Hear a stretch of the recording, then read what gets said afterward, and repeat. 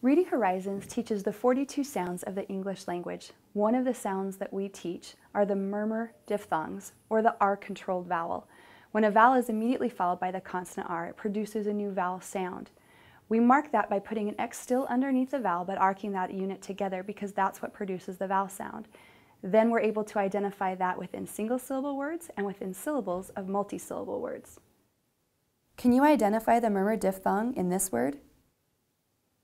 The murmur diphthong is UR.